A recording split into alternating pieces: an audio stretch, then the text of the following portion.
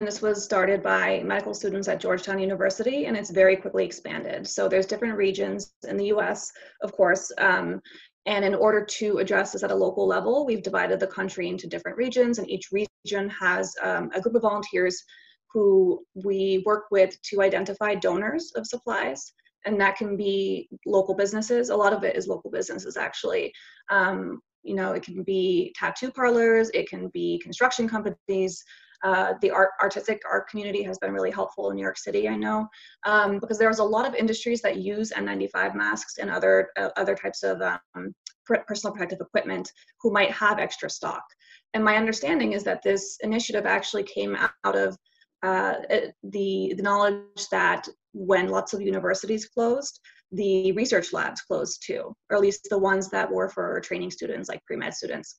And because all of these labs typically require you to have some level of PPE, we knew that there were all of these excess supplies kind of hanging around. And that was how I got involved, was trying to figure out how we could mobilize those supplies. So what we do, as I said, is we reach out to donors, we contact them, cold call, cold email, we use our connections, whatever they may be, and we ask for donations. And it's pretty much, it's as simple as that. We work with the volunteers to go and pick up the donations. We take supply requests on our website, which is medicalsupply.drive.com. So people who are working in healthcare can submit requests and say, I need N95s, I need Lysol wipes, I need this.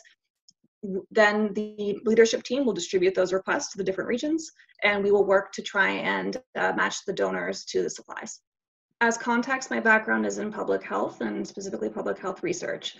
So what I want people to know is that it might not be as bad as New York City in Florida right now, but it is going to be, very likely. And we know from the numbers that the number of cases is increasing exponentially. This is something that is going to continue to be a major need. So we really do, everybody can play a part in this.